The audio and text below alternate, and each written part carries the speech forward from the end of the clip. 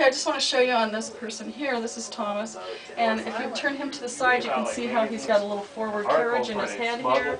His head is leaning forward, and then we turn him back, and you can see his left shoulder is high on this side, and you can see they're not level.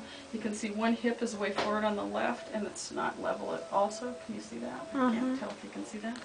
But he has never been adjusted by me, so we're showing you his posture to begin with, and this will be a good recording.